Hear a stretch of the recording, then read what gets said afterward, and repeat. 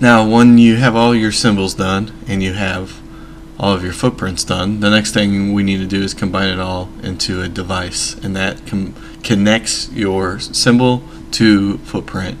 And so I told you we would revisit this battery, and the reason is I don't like the symbol. So this is how you would edit something that we imported in from the Ultra Librarian tool on DigiKey. And this is the battery symbol we're going to use, and you can see it's got 3 pins. See the 3 circles, which is good because our battery retaining clip also has 3 pins. It's got the large circle, which is for ground, and then the side pads, so those would be 2 other pins.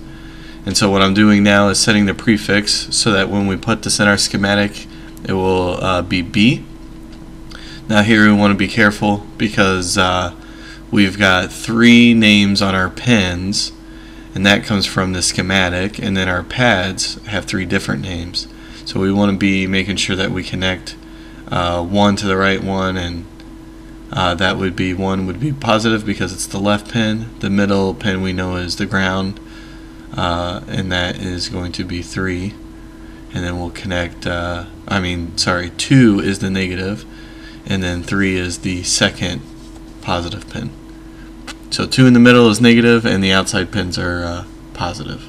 So that's super important because you make this PCB and you connect the pins wrong. Next thing you know, you solder everything up and you're shorting your positive to your negative. It doesn't even go through your circuit. So now let's make another device. This is going to be connecting our capacitor.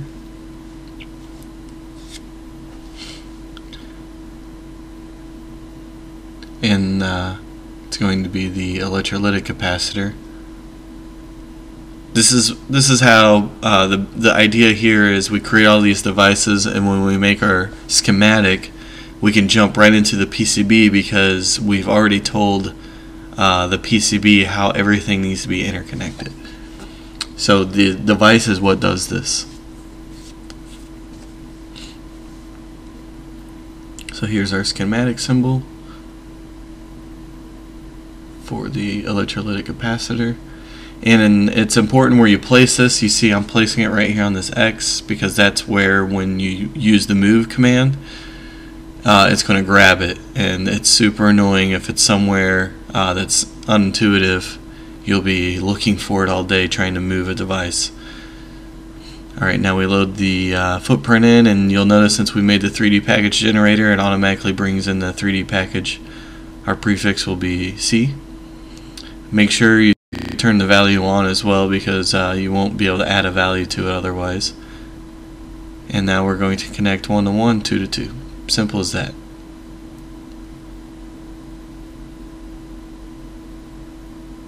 And now you can highlight it and see the whole thing.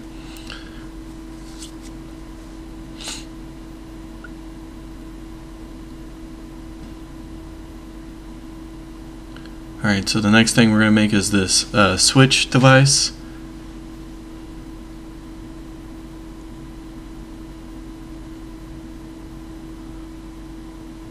And this is a tactile switch.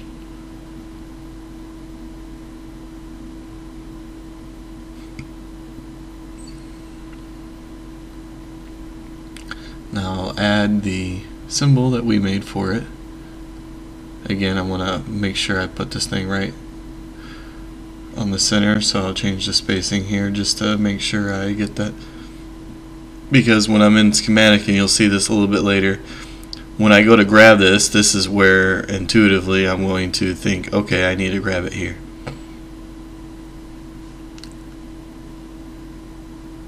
Now that might be determined by your schematic symbol.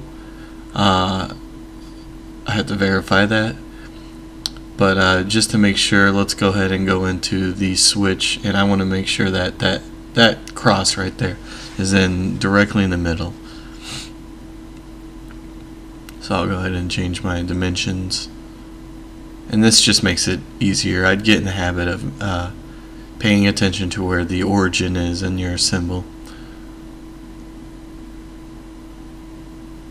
So now I line it up.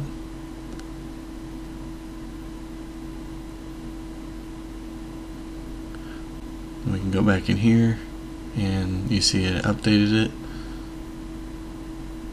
Let's go ahead and move that back and line those origins up.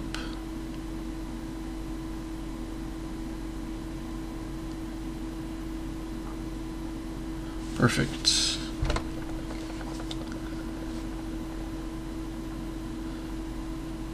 Now we'll add our package, which is the footprint. You can see it distipples or grays out everything that doesn't have the right pin count. So your pin counts have to match. That's just a rule built in the EOCAD. And this prefix will be S for switch.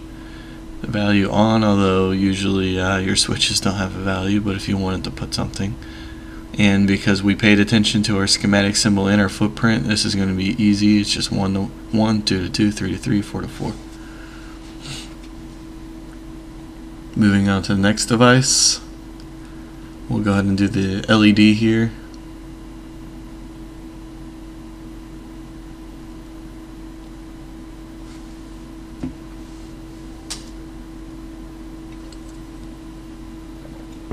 The way you name this, that's completely up to you. I like to name mine by its general component name and then followed by any amplifying information separated by a comma. But if you go on to do PCB design at your job, then the way your place of work will have a preferred method, and that's usually because as you do more and more schematics and designs, your library of parts builds up, and it's helpful just to have them all organized. So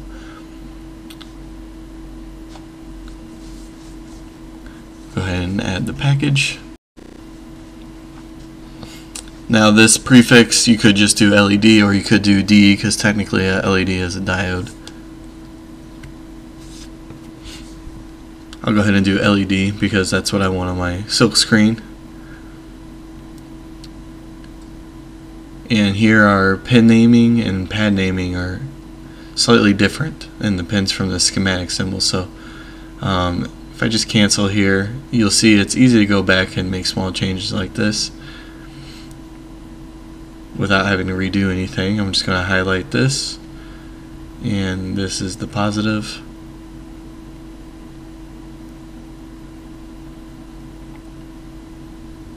This is the negative.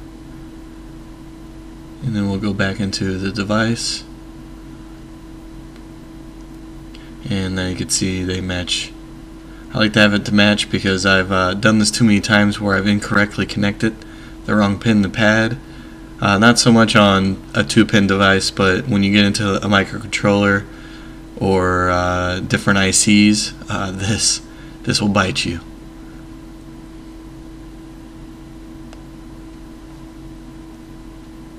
Even a MOSFET, I have to say, the 3 pins of a MOSFET, even when you triple check it, you could still make a mistake. So attention to detail, attention to detail.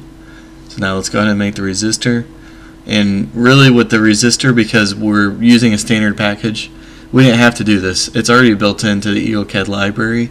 This is just my organizational preference of having everything in one small library, so that I'm not having to comb through hundreds of libraries to find a part, and I don't have to second guess myself. I already did all the work here on the front end. So now we'll add the package, and again, I didn't draw any of this, I just kind of reorganized it and imported it from the other ones. So turn the value on, and resistor is done. Let's go ahead and make our NPN.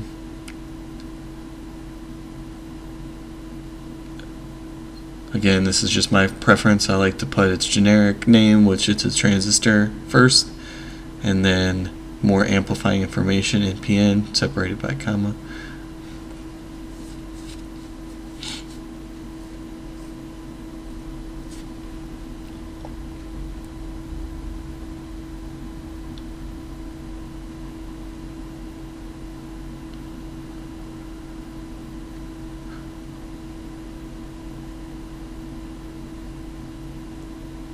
Because we made this with the package generator, we happen to have a 3D package, which is nice.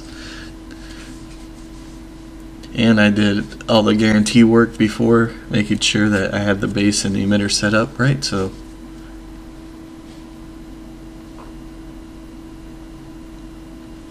that part's already finished. Now we're going to do the variable resistor or the trim.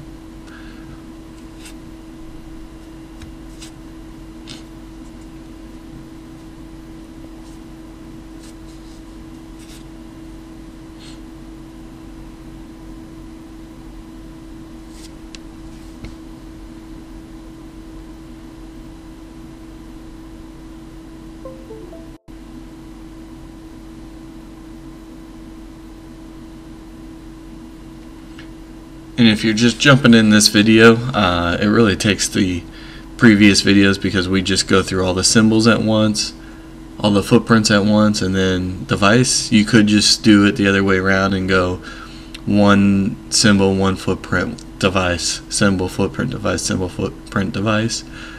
I like to kind of have tunnel vision and just steamroll through all of my symbols at once, all of my footprints at once.